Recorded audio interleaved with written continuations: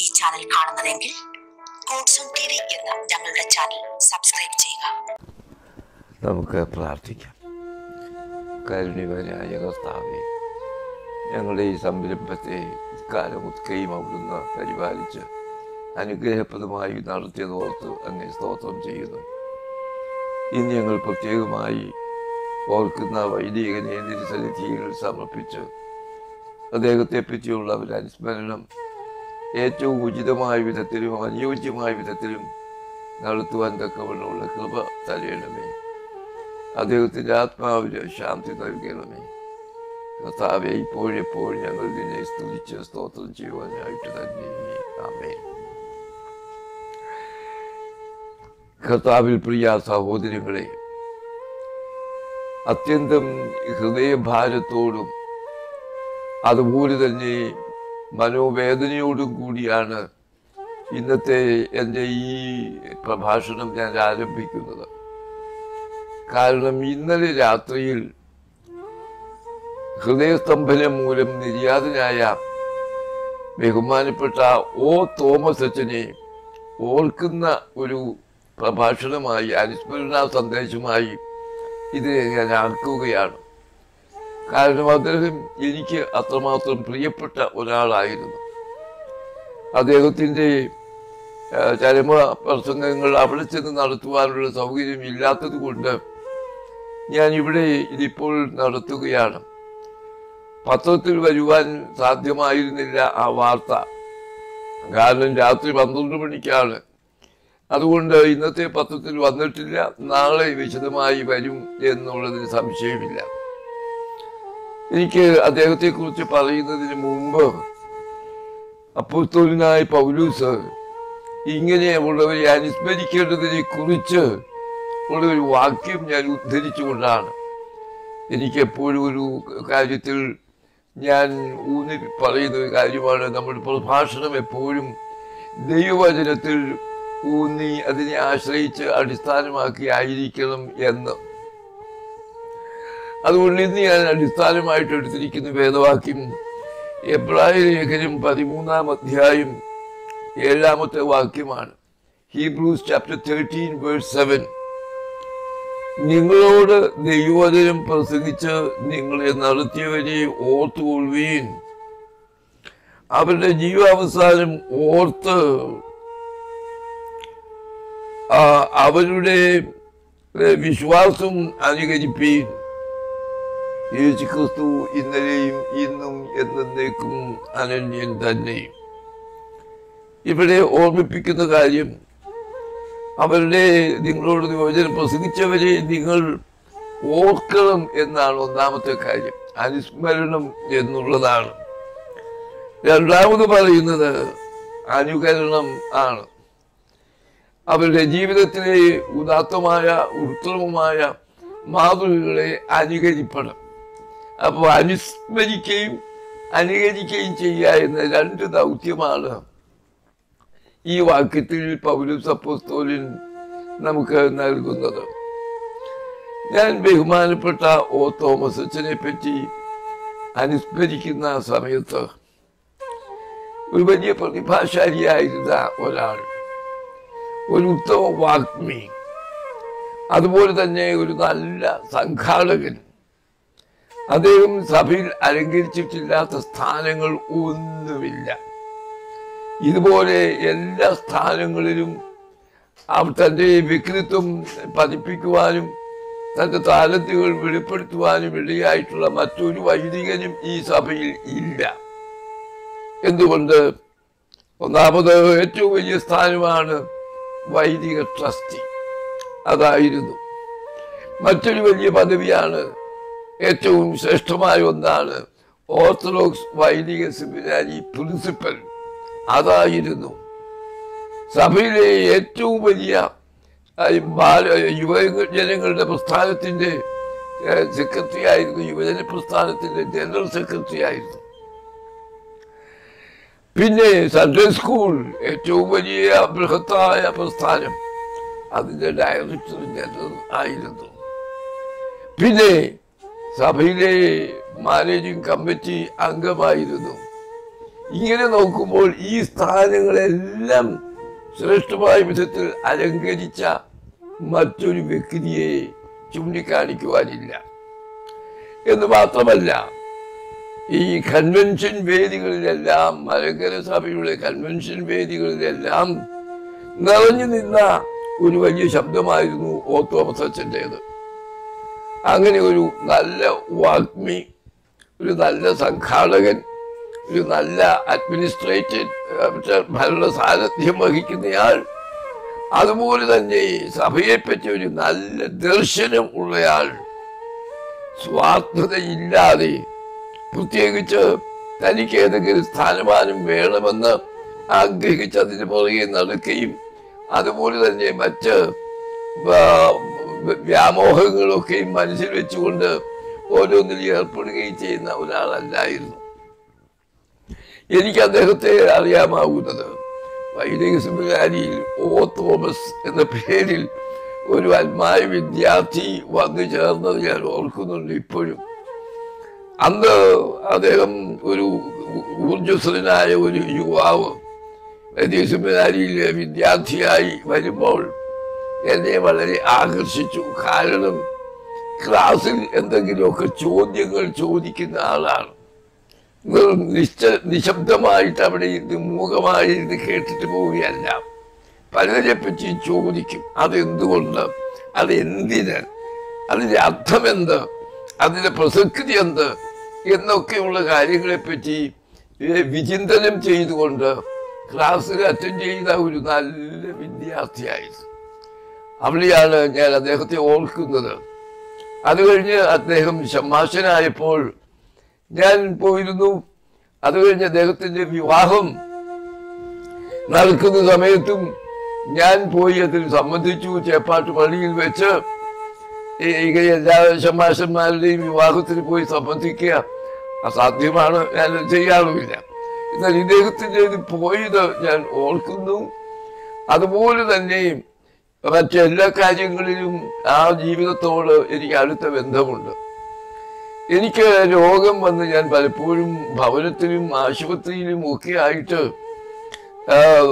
കിടക്കയിലായി വിശ്രമത്തിലായി ഒക്കെ കഴിയുമ്പോൾ എന്നെ ക്രമമായി വന്ന് സന്ദർശിച്ച് പ്രാർത്ഥിക്കുന്ന ഒരു വ്യക്തിയായിരുന്നു. അദ്ദേഹത്തിന് എന്നോട് ഒരു ജ്യേഷ്ഠ സഹോദരനോട് ഉള്ളതുപോലെ ഉള്ള ഒരു വലിയ ആദരവും സ്നേഹവും അതുപോലെ തന്നെ ഭക്തിയും ഉണ്ടായിരുന്നു എന്ന് ഞാൻ പറയട്ടെ. അദ്ദേഹത്തിന്റെ ജീവിതം ഇങ്ങനെ പെട്ടെന്ന് പൊലിഞ്ഞു പോകുന്നു. ഇന്നലെ വെളുപ്പിനെ 4 മണിക്ക് എന്നെ ഒരു വൈദികൻ വിളിച്ച് ഇക്കാര്യം അറിയിച്ചപ്പോൾ, 4 മണിക്കാ ഓർക്കണം, ഞാൻ 4 മണിക്ക് ഉണരുന്ന ആളാണ്. അപ്പോൾ ഞാൻ ഉണർന്നിരിക്കുമ്പോഴാണ് ആ വൈദികനും അറിയാം ഞാൻ വെളുപ്പിനെ ഉണരുന്ന ആളാണെന്ന്. അതുകൊണ്ട് എന്നെ വിളിച്ചത് പറഞ്ഞപ്പോൾ എനിക്കൊരു വലിയ ഞെട്ടലായിരുന്നു. കാരണം അടുത്ത സമയത്തും കണ്ടതും കേട്ടതുമായ ഒരു വ്യക്തി ഇങ്ങനെ അപ്രതീക്ഷിതമായി ആകസ്മികമായി പൊടുന്നനവേ കടന്നു പോകുന്നു എന്നുള്ളത് കേട്ടപ്പോൾ വലിയ ഒരു വിഷമവും സങ്കടവും അതേ സമയത്ത് ജീവിതത്തിൻ്റെ അനിശ്ചിതത്വത്തെക്കുറിച്ചുള്ള ഒരു പ്രത്യേക പുനർചിന്തനത്തിൻ്റെ അവസരവുമായി അത് കാണുവാൻ കഴിഞ്ഞു. എപ്പോൾ വേണമെങ്കിലും ആകാം. ആർക്കും നിശ്ചയമില്ലാത്ത ഒന്ന്, അത് ഈ ലോകത്തിൽ മരണത്തിൻ്റെ കാര്യം മാത്രമാണ്. മറ്റുള്ളവർക്ക് പ്രഡിക്റ്റ് ചെയ്യാം. ഇന്ന് ശാസ്ത്രത്തിൻ്റെയും മറ്റു സാങ്കേതിക വിദ്യകളുടെയും ഒക്കെ നേട്ടത്തിൽ കൂടി ഏതെല്ലാം കാര്യങ്ങൾ പ്രവചിക്കുവാനും നിർവചിക്കുവാനും ഒക്കെ കഴിഞ്ഞിട്ടുണ്ട്. പക്ഷേ മരണം എപ്പോൾ എന്നുള്ളത് ആർക്കും നിശ്ചയമില്ലാത്ത ഒന്നാണ്. ആ സത്യം വെളിവാക്കുന്ന ഒന്നാണ് ബഹുമാനപ്പെട്ട തോമസ് അച്ഛൻ്റെ വിടവാങ്ങൽ. അദ്ദേഹത്തെ പറ്റി ഓർക്കുമ്പോൾ പല കാര്യങ്ങൾ എൻ്റെ മനസ്സിൽ വരുന്നുണ്ട്. ഒന്നാമത്തെ കാര്യം, അദ്ദേഹത്തിന് ഒരു നല്ല വാഗ്മിയുടെ എല്ലാ നൽവരങ്ങളും ദൈവം കൊടുത്തിരുന്നു എന്നുള്ളതാണ്. ശ്രോതാക്കളെ ആകർഷിക്കുവാൻ തക്കവണ്ണമുള്ള വർത്തമാനകാലത്തെ സംഭവങ്ങളുമായി ബന്ധപ്പെടുത്തി അതേ സമയത്ത് വിമർശനാത്മകമായി തെറ്റുകളെ ചൂണ്ടിക്കാണിച്ചുകൊണ്ട് പരിവർത്തനങ്ങൾ വരുത്തേണ്ടത്, മാറ്റങ്ങൾ വരുത്തേണ്ടത് ഉയർത്തി കാണിച്ചുകൊണ്ട് അങ്ങനെയുള്ള ഒരു നല്ല വാഗ്മി എന്നുള്ള നിലയിലാണ് അദ്ദേഹത്തിനുള്ള പ്രധാനപ്പെട്ട അംഗീകാരം. അത് നമ്മുടെ ഈ കേരളത്തിൽ മാത്രമല്ല, ഉത്തരേന്ത്യയിലും ഇന്ത്യയിലെ വിവിധ ഭാഗങ്ങളിൽ ഇടവുകളിലുള്ളത് മാത്രമല്ല, അത് വിദേശത്തും ഗൾഫ് രാജ്യങ്ങളിലും അമേരിക്കയിലും ഒക്കെ അദ്ദേഹത്തിൻ്റെ പ്രഭാഷണ പരമ്പര നടന്നിട്ടുള്ളത് ഞാനിപ്പോൾ ഓർക്കുകയാണ്. അത് ഞാൻ അദ്ദേഹത്തിൻ്റെ പ്രസംഗത്തിൻ്റെ സവിശേഷത എനിക്കറിയാം. പലപ്പോഴും എന്നോട് പറയും, ഞാൻ അച്ഛനെ അനുകരിക്കാൻ ഞാൻ പലപ്പോഴും ശ്രമിക്കാറുണ്ട്, എത്രമാത്രം വിജയിക്കുന്നു എന്ന് എനിക്കറിയാൻ പാടില്ല എന്നൊക്കെ എന്നോട് വന്ന് പറയാറുണ്ട്. പക്ഷെ അദ്ദേഹം വളരെ വിജയിച്ചു ആ രംഗത്ത്. കാരണം വളരെ നന്നായി വിശകലനം ചെയ്ത് ഒരു വിഷയത്തെ പറ്റി അവതരിപ്പിക്കുമ്പോൾ അതിൻ്റെ എല്ലാ വശങ്ങളെയും ക്രോഡീകരിച്ച് സാധാരണക്കാരുടെ ജീവിതവുമായി ബന്ധപ്പെടുത്തി അത് അവതരിപ്പിക്കുവാനുള്ള ഒരു കഴിവ് അദ്ദേഹത്തിനുണ്ടായിരുന്നു. തന്നെയല്ല, ഭാഷാപരമായിട്ടും വലിയ പോരായ്മയൊന്നുമില്ല. നല്ല ഭാഷയിൽ ഭംഗിയായി പറയുവാനുള്ള ഒരു കഴിവ് ദൈവം അദ്ദേഹത്തിന് കൊടുത്തിരുന്നു. ഞാൻ അദ്ദേഹത്തെ കാണുന്നത് അങ്ങനെ ഒരു നല്ല വാഗ്മി എന്നുള്ള നിലയിലാണ്. അതുകൊണ്ടാണ് അദ്ദേഹത്തെ പല രംഗത്തും മുഖ്യ സ്ഥാനത്തേക്ക് ഉയരുവാനും കഴിഞ്ഞത്. ഈ വാഗ്മിത്വം അതിന് ഒരു ഘടകമായിരുന്നു എന്ന മറ്റു പല താരന്തുകൾ അദ്ദേഹത്തിനുണ്ടെങ്കിലും ഇത് ഒരു ഘടകമായിരുന്നു. രണ്ടാമത് ഞാൻ അദ്ദേഹത്തിൽ കാണുന്ന മറ്റൊന്ന്, ഒരു ഭരണസാരഥ്യം വഹിക്കുവാൻ നേതൃത്വപാഠവും അദ്ദേഹത്തിന് വളരെ ഉണ്ടായിരുന്നു. സെമിനാരിയിലെ അധ്യാപകനായി വന്നപ്പോൾ അദ്ദേഹത്തിന് അറിയാം ഇവിടെ താമസിക്കണം എന്ന്. ചേപ്പാട്ടാണ് അദ്ദേഹത്തിൻ്റെ വീട്. പക്ഷേ ചേപ്പാട്ടെ വീട് അടച്ചു പൂട്ടിയിട്ട് ഇവിടെ സെമിനാരിയിൽ വന്ന് പ്രിൻസിപ്പലിൻ്റെ ക്വാർട്ടേഴ്സിൽ അവിടെ താമസിച്ചുകൊണ്ട്, കുടുംബസമേതം ഭാര്യയുമായി അവിടെ താമസിച്ചുകൊണ്ട് സെമിനാരിയുടെ കർത്തവ്യങ്ങൾ ഏറ്റവും ഉത്തമമായ വിധത്തിൽ കാര്യക്ഷമതയോടെ ചെയ്യുവാൻ തക്കവണ്ണം അദ്ദേഹത്തിന് സാധിച്ചു എന്നുള്ളത് എനിക്ക് സാക്ഷ്യപ്പെടുത്തുവാൻ സാധിക്കും. അത് ഒരു വലിയ കഴിവാണ്. കാരണം സെമിനാരിയിൽ എത്ര വലിയ പ്രതിഭാശാലികളൊക്കെ ഭരണം നടത്തിയിട്ടുണ്ട്. എൻ്റെ ഓർമ്മയിൽ ചെറിയ മഠത്തിൽ മൽപ്പാനച്ചൻ മുതൽ വട്ടക്കുന്നേൽ ബാബ, അതുപോലെ ഇങ്ങനെയുള്ള ഫിലോസ് മെത്രാച്ചൻ അച്ഛന്മാരായിരിക്കുന്ന സമയത്ത് ഫാദർ കെ ഫിലിപ്പോസ്, അതുപോലെ തന്നെയാണ് ഒസ്താത്യോസ്, ഇങ്ങനെയുള്ള അനേകര് ഇപ്പോഴത്തെ ബാവായും സെമിനാരിയുടെ കർത്തവ്യത്തിൽ വ്യാപൃതനായിരുന്ന ആളാണ്. ഇങ്ങനെ അനേകരുടെ പ്രവർത്തനങ്ങൾക്ക് സാക്ഷ്യം വഹിച്ചിട്ടുള്ള ആ സെമിനാരിയിൽ വളരെ ശ്രേഷ്ഠമായ വിധത്തിൽ അത് നയിക്കുവാൻ, പ്രത്യേകിച്ച് അദ്ദേഹത്തിൻ്റെ വിഷയം ഡോക്ടറേറ്റ് എടുത്തിരിക്കുന്നത് കൗൺസിലിങ്ങിലാണ്. കൗൺസിലിങ് എന്ന് പറയുന്നത് ആധുനികമായ ഒരു മേഖലയാണ്. മുമ്പെങ്ങും ഞാനൊക്കെ സെമിനാരി പഠിച്ച കാലത്ത് അങ്ങനെ ഒരു വിഷയമേ ഇല്ല കൗൺസിലിങ്. അന്ന് അതിൻ്റെ പ്രസക്തിയുമില്ല. പക്ഷെ ഇന്ന് അത് വളരെ ആവശ്യമുണ്ട് കൗൺസിലിങ്. കാരണം മാനസികമായ സംഘർഷം കൊണ്ടും അതുപോലെ തന്നെ മറ്റ് തരത്തിലുള്ളതായ ക്ലേശങ്ങൾ കൊണ്ടും പ്രതിസന്ധികൾ നിമിത്തവും മറ്റുമായി ആകുലചിത്തരായി ഉത്കണ്ഠാകുലരായി കഴിയുന്ന ആളുകൾ അനവധിയാണ്. അവർക്ക് എന്താ വേണ്ടത്? തക്കതായ ഉപദേശങ്ങൾ, തക്കതായ കൗൺസിലിംഗ്, അവരുടെ ജീവിതത്തിന് അർത്ഥവും അവരുടെ ജീവിതത്തിന് ലക്ഷ്യബോധവും വരുവാൻ ഇടയാകും. അത് എല്ലാവർക്കും ഈ കൗൺസിലിംഗ് നടത്തുവാൻ കഴിഞ്ഞെന്ന് വരില്ല. ഒന്നാമത് മറ്റുള്ളവരെ കുറിച്ചുള്ള ഒരു സ്നേഹവും കരുതലും മനസ്സിന് വേണം. ഇത് കേവലം പ്രൊഫഷണലായിട്ടുള്ള ഒരു കാര്യം നടത്തുകയല്ല. ഒരു ആത്മീയ പിതാവ് എങ്ങനെ മക്കൾക്ക് ഉപദേശം നൽകി നേരായ മാർഗത്തിൽ അവരെ നയിക്കുവാൻ കഴിയും എന്നുള്ള ഒരു ആ ഉത്കണ്ഠയിലും ചിന്തയിലുമായിരുന്നു അദ്ദേഹത്തിൻ്റെ കൗൺസിലിംഗ്. അത് മദ്യപന്മാരായിട്ടുള്ള ആളുകൾക്ക്, അതുപോലെ തന്നെ ജീവിതത്തിൽ താളം തെറ്റി കുഴപ്പത്തിലായിട്ടുള്ളവർക്ക്, ഇങ്ങനെ അനവധി രംഗങ്ങളിൽ വിഷാദമൂകരായി കഴിയുന്നവർക്കും വിഷാദചിത്തരായി കഴിയുന്നവർക്കും ഒക്കെ അദ്ദേഹത്തിന്റെ സേവനം പ്രയോജനപ്പെട്ടിട്ടുണ്ട്. പരിമല അദ്ദേഹം ക്രമമായി ആഴ്ചതോറും ഈ കൗൺസിലിംഗ് നടത്തിയിരുന്നു. അവിടെ ചെന്ന് ആ സേവനത്തെ ഫലപ്രദമായി പ്രയോജനപ്പെടുത്തിയ ആളുകൾ പലരുണ്ട് എന്ന് എനിക്കറിയാം. അതുകൊണ്ട് ഞാൻ പറഞ്ഞ ഒന്നാമത്തെ കാര്യം അദ്ദേഹത്തിന്റെ വാഗ്മിത്വത്തെ കുറിച്ചാണ്. ഒരു വലിയ നല്ല ഭാഷയിൽ ആശയം വിനിമയം ചെയ്യുവാൻ തക്കവണ്ണം കഴിവുള്ള ഒരു ഉത്തമ വാഗ്മിയായിരുന്നു. രണ്ടാമത്തെ കാര്യമാണ് ഞാൻ പറഞ്ഞത്, അദ്ദേഹം ഒരു നല്ല കൗൺസിലറായിരുന്നു. അതിലാണ് അദ്ദേഹം ഡോക്ടറേറ്റ് ബിരുദം എടുത്തതെന്ന് ഞാൻ സൂചിപ്പിച്ചുവല്ലോ. ഇന്ന് അങ്ങനെയുള്ളവരുടെ സേവനം വളരെ ആവശ്യമുണ്ട്. മദ്യപാനത്തിന് അടിമകളായി പോകുന്ന പലരുണ്ട്. അതുപോലെ തന്നെ ഇപ്പോഴത്തെ ഈ നമ്മുടെ മൊബൈലിൽ കൂടിയുള്ള ഈ കമ്മ്യൂണിക്കേഷൻ, അതിൻ്റെ എല്ലാവിധത്തിലുള്ള വൈകല്യങ്ങളും കടന്നു വന്നിട്ട്, വികൃതികളും കടന്നു വന്നിട്ട് പലരും വഴിതെറ്റിപ്പോകുന്നു. ഇപ്പം പ്രത്യേകിച്ച് യുവാക്കൾ, അവർക്ക് കൗൺസിലിങ്ങിന്റെ ആവശ്യം വളരെയുണ്ട്. അതിലും കൂടുതലായി ഞാൻ കാണുന്നത് കുടുംബജീവിതത്തിൽ വന്നിരിക്കുന്ന തകർച്ചയാണ്. ഭാര്യാഭർത്തൃ ബന്ധത്തിൽ മുമ്പ് എന്ത് സ്നേഹവും ഐക്യവും പരസ്പര ധാരണയും എല്ലാമായിരുന്നു. ഇന്ന് മുൻവിധിയോടെ കടന്നു വരുന്നവർ, സംശയത്തിന്റെ ദൃഷ്ടിയിൽ കൂടി പരസ്പരം നോക്കുന്നവർ, വിശ്വാസത്തിന്റെ കുറവ്, അതുപോലെ തന്നെ സ്നേഹം തന്നെ പൂർണ്ണമായി കൊടുക്കാതെ പല സ്നേഹത്തിലേക്ക് കടന്നു പോകുന്ന സ്വഭാവങ്ങൾ, വൈകൃതങ്ങൾ, ഇങ്ങനെ വളരെ കുടുംബജീവിതത്തിന്റെ തകർച്ചയാണ് ഇന്നത്തെ നമ്മുടെ സമൂഹം നേരിട്ടുകൊണ്ടിരിക്കുന്ന വലിയൊരു പ്രശ്നം. അമേരിക്കയിൽ ഇത് വളരെ ശക്തിയാണ്. More than 50% of the families അതെല്ലാം തകർച്ചയിലാണ്. 50%-ത്തിലധികം കുടുംബങ്ങളിലും ഈ പറയുന്ന കുടുംബ തകർച്ച അവിടെയുണ്ട്.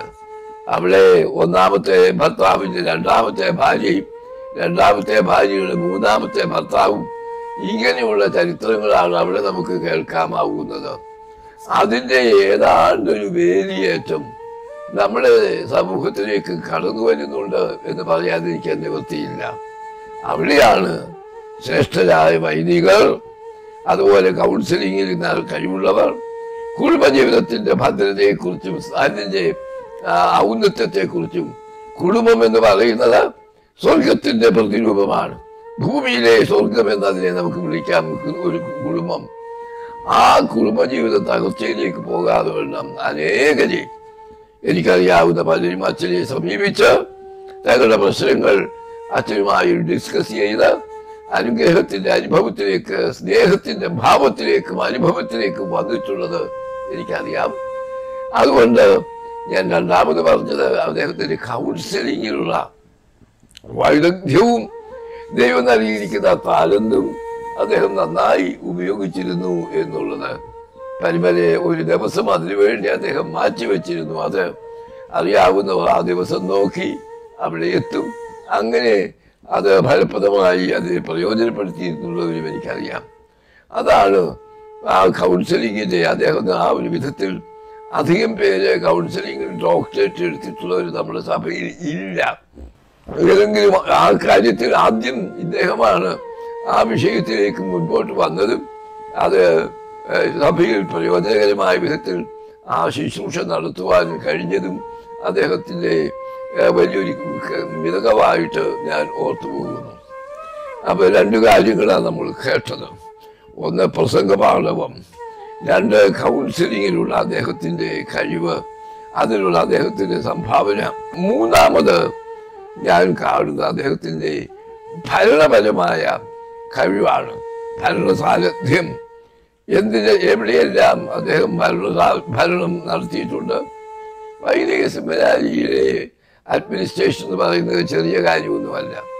ഞാൻ അവിടെ 64 വർഷം സെമിനാരിയിൽ അധ്യാപകനായി പ്രവർത്തിച്ചിട്ടുള്ളതാണ്. പ്രഗത്ഭരായ അനവധി പ്രിൻസിപ്പൽമാരുടെ കൂടെ സേവനം അനുഷ്ഠിച്ചിട്ടുള്ള ആളാണ്. അപ്പം അവിടുത്തെ പ്രശ്നങ്ങളും പ്രയാസങ്ങളും, അവിടുത്തെ എന്തൊക്കെയാണ് വൈഷമ്യം, പ്രയാസങ്ങൾ എന്നൊക്കെ ഉള്ളത് നന്നായിട്ട് എനിക്കറിയാം. പക്ഷേ ഈ തോമസ് അച്ഛൻ ആ കാര്യത്തെപ്പറ്റി നല്ല അവബോധമുള്ള ആളും അത് പരിഹരിക്കുവാൻ മാത്രമല്ല സെമിനാരിയിലെ ഫാക്കൽറ്റിയുമായിട്ട് നല്ല ബന്ധം പുലർത്തുവാൻ അദ്ദേഹത്തിന് കഴിഞ്ഞു എന്നുള്ളതാണ്. ചിലര് ഏകാധിപത്യം പുലർത്തുന്നവരുണ്ട്. അവര് ഞാൻ പറയുന്നതാണ് എല്ലാം നിങ്ങൾ കേട്ടുകൊള്ളണം, എന്റെ അഭിപ്രായമാണ് എല്ലാത്തിനും ആധികാരികതയുള്ളത്, അതാണ് ഔന്നത്യമുള്ളത് എന്നിങ്ങനെ ആധികാരികമായിട്ടുള്ളത് എന്നിങ്ങനെ വിചാരിച്ച് മറ്റുള്ളവരെ വളരെ പുച്ഛമായി വീക്ഷിക്കുന്ന ചില നേതാക്കന്മാരുണ്ട്. അവരുടെ കൂടെ പ്രവർത്തിക്കാൻ ആർക്കും ഇഷ്ടമുണ്ടാവില്ല. പ്രതിപക്ഷ ബഹുമാനം ഉണ്ടാവണം, മറ്റുള്ളവരെ ആദരിക്കുകയും അംഗീകരിക്കുകയും വേണം, അവരുടെ അഭിപ്രായത്തിന് വില കൊടുക്കണം, അവരുമായി ചർച്ച ചെയ്യുവാൻ അവരുടെ അഭിപ്രായം എന്ത് എന്ന് കണ്ടെത്തുവാൻ ഞാൻ മാത്രമല്ല ഈ വിഷയത്തിൽ പ്രാഗൽഭ്യവും പ്രാവീണ്യവും നേടിയാൽ മറ്റുള്ളവരുമുണ്ട്. അവരുടെ വീക്ഷണത്തെക്കുറിച്ച് അങ്ങനെ ഒരു സഹകരണത്തിന്റെ ആത്മാവ്, അന്യോന്യം, അത് വലിയൊരു കഴിവാണ്. ഒരു കൂട്ടായി പ്രവർത്തിക്കുക എന്ന് പറയുന്നത് പലരുടെയും പരാജയം. അവർ വലിയ പ്രഗത്ഭമതികളാണ്, വലിയ പണ്ഡിത ശ്രേഷ്ഠരാണ്, പക്ഷെ കൂടെ പ്രവർത്തിക്കാൻ ആൾക്ക് ഇഷ്ടമില്ല. അങ്ങനെയുള്ളൊരു ചില എനിക്കറിയാം, ഞാൻ പേരൊന്നും പറയുന്നില്ല. എന്നാൽ മറ്റു ചിലരുണ്ട്, അവരുടെ ഈ പ്രാഗൽഭ്യത്തെക്കാളും കൂടുതൽ അവരുടെ മനുഷ്യോചിതമായിരിക്കുന്ന മറ്റുള്ളവരുടെ ആ കഴിവിനെയും അവരുടെ വ്യക്തിത്വത്തെയും ആദരിച്ചുകൊണ്ടുള്ള നല്ല സഹകരണം ചെയ്തുകൊണ്ട് ഉന്നതമായ പ്രവർത്തനങ്ങൾ നടത്തിയിട്ടുള്ളവരെയും എനിക്കറിയാം. ഇവിടെ ഈ കാര്യത്തിൽ തോമസ് അച്ഛൻ ഒരു വലിയ വിജയമായിരുന്നു. എല്ലാവരുമായിട്ട് സഹകരിച്ച് പ്രവർത്തിക്കും.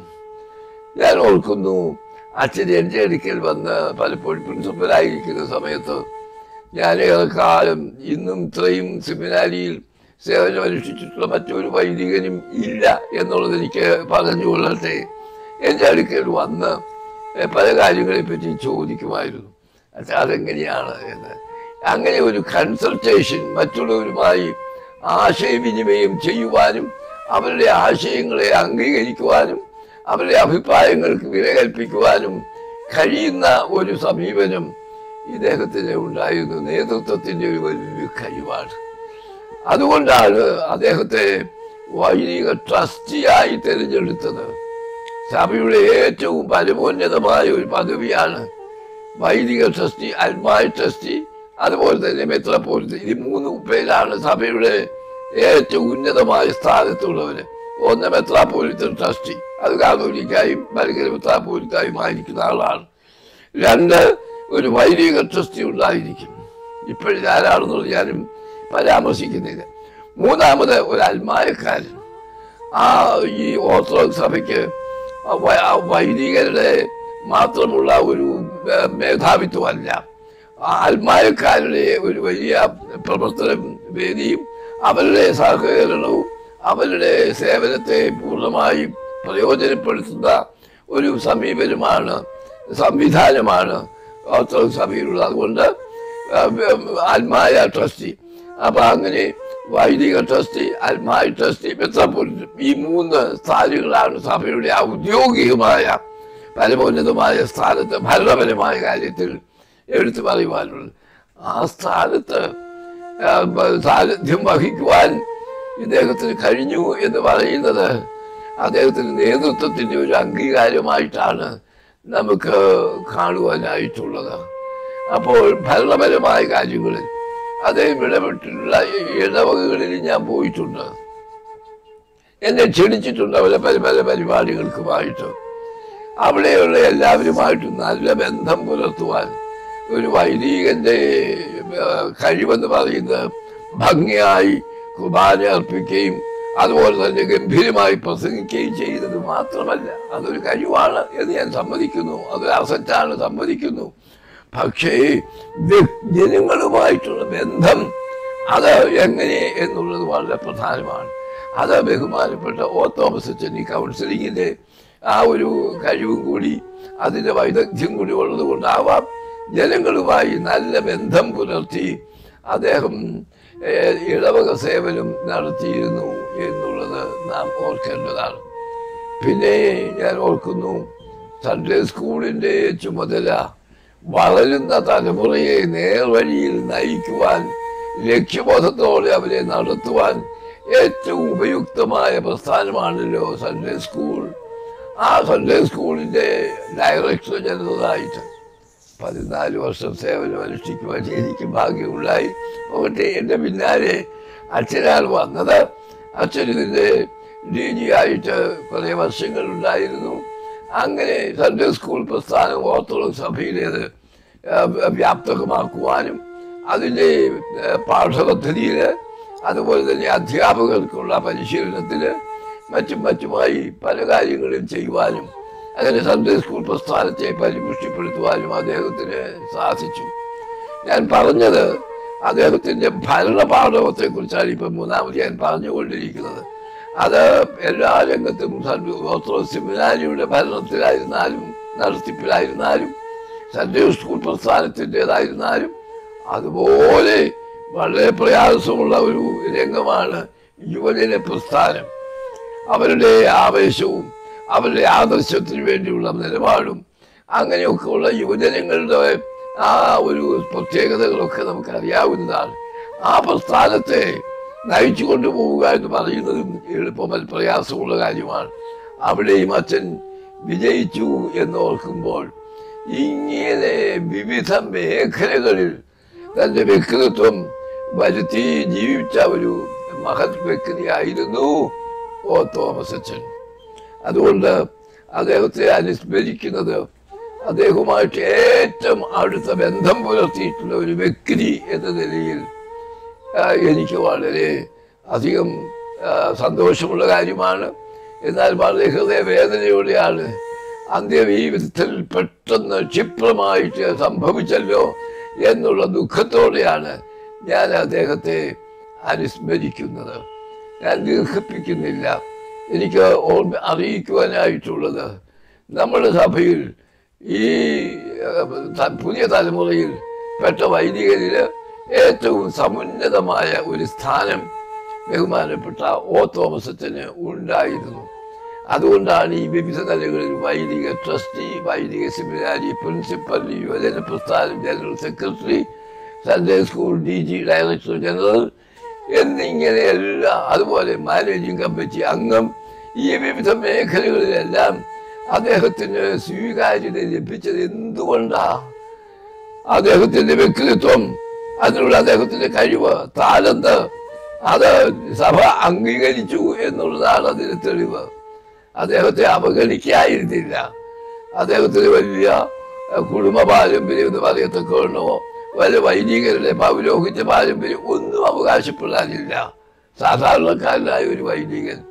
എന്നാൽ അദ്ദേഹത്തിന് ഈ ഉന്നതമായ സ്ഥാനത്തേക്കൊക്കെ ഉയർത്തിയത് അദ്ദേഹത്തിൻ്റെ വ്യക്തിത്വത്തിലുള്ളതായ മഹത്വവും അതുപോലെ തന്നെ കഴിവുകളും ദൈവം നൽകിയിട്ടുള്ള താലന്തുകളുമാണ്. എങ്കിൽ ഞാൻ അവസാനമായി ഒന്നുകൂടി പറയട്ടെ, he was a man of prayer. അദ്ദേഹം ഒരു നല്ല പ്രാർത്ഥനാ മനുഷ്യനുമായിരുന്നു. വൈദിക സെമിനാരിയിൽ വിദ്യാർത്ഥിയായ കാലം മുതൽ എനിക്ക് അദ്ദേഹത്തെ അറിയാം. ചാപ്പൽ നന്നായിട്ട് ഉപയോഗിച്ചിരുന്ന ഒരു വ്യക്തിയാണ്.